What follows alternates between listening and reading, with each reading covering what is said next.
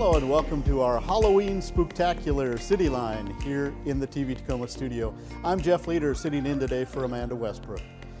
Well, we're going to have a great show today. We have 4 segments, and 3 of those that will be coming up: Santa for Seniors, Tacoma Little Theater, and Washington Minority Business Development Agency.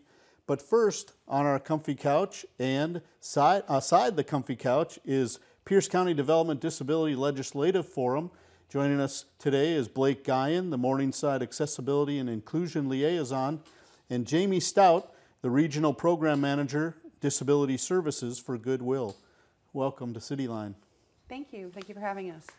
So Jamie, we'll start with you. What is the Pierce County Developmental Disabilities Legislative Forum? The Legislative Forum was designed as an event designed for individuals with intellectual developmental disabilities, or IDD, to get them in touch with their legislators so that they can sort of share their experience, strength, and hope around what their concerns and needs are directly with the individuals who are making policies for them. Nice. And Blake, when is the forum and why should people attend this event? This year's event is virtual. We will be live on Zoom Tuesday night, November 15th from 6:30 to 8:30 p.m. This is a great opportunity to advocate and meet others in your community. Very good. All right, Jamie, what can attendees expect? So attendees can expect to hear stories from other individuals in the IDD or intellectual developmental disability community. They'll get to hear who the winner is of the Tracy Vanderwall Award, and most importantly, they will have the opportunity to meet with their legislators to share their concerns with the appropriate legislators. Oh, okay. And Blake, what will be discussed at the forum? This year, some of our priorities include caseload forecasting. This is a way to make sure there is funding to support the needs of people in our community in the state budget. We will also be talking about the importance of provider rates and, of course, housing. Very good. Jamie, where can people go to find more information about the event? You can find all the information about the event and sign up for the event at piercelegislativeforum.org. Okay. And Blake, what can I learn by going to the Pierce County Legislative Forum? You will learn about what priorities are important to the IDD community. You will also learn how to advocate for your needs or the needs of a loved one by meeting directly with legislators. Okay. Jamie, what is the Tracy Vanderwall Award about? The Tracy Vanderwall Award is a recognition award for individuals in the community for outstanding actions to help forward the lives of individuals with disabilities. It is named after Tracy Vanderwall, who was the founder of the Legislative Forum, and she also passed away in 2018. Oh. So it's really about recognizing individuals who are going above and beyond for the disability community and getting them access, or working on a number of various projects. Now, do they have to have a disability, or they're just? No, the award is open to anyone. Oh, okay. Yeah. Very good. All right. Well, Blake, how can viewers help spread the word about this forum? Viewers can go to the forum website at piercelegislativeforum.org. On the website, there are pre-made materials to share. You can put them on social media, print them out, send a link, or email them.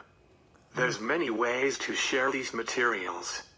Viewers can also invite others personally through word of mouth, by phone, or even send a mass text.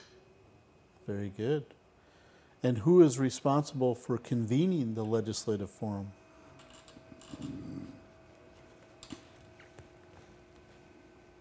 This is a Pierce County event facilitated by PAVE. PAVE stands for Partnerships for Action, Voices for Empowerment.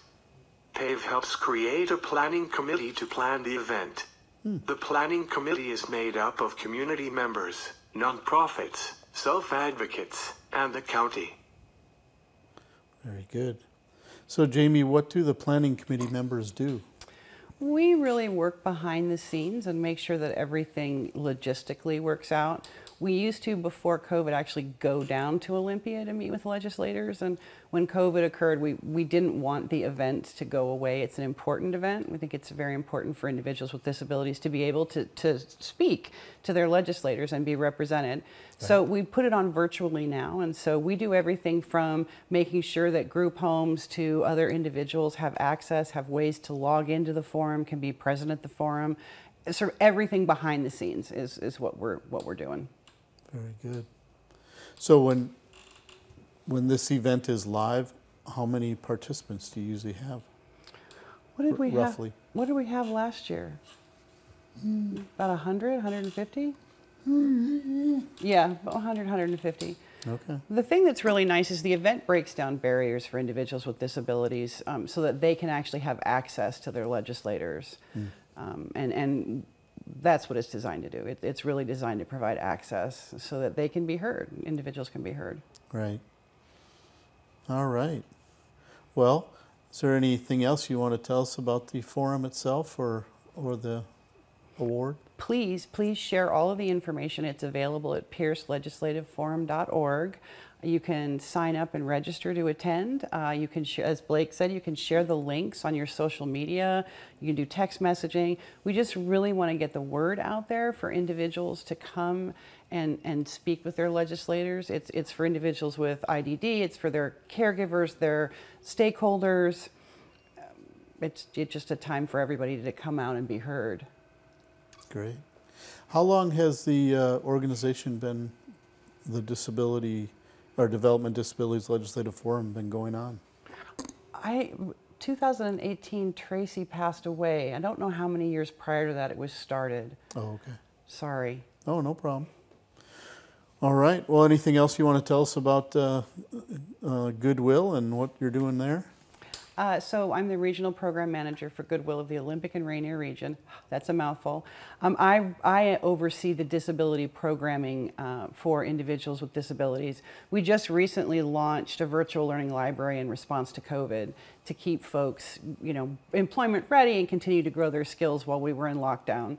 We're trying to reach out to more communities and provide services for individuals with intellectual developmental disabilities. Great. Yeah. Well, I want to thank you both for joining us today here on Cityline. Thank you for having us. Yeah, and once again, it's Blake Guyan, the Morningside Accessibility and Inclusion Liaison, and Jamie Stout, the Regional Program Manager of Disability Services for Goodwill. And thanks again. Thank you. And we'll be back with more in just a moment.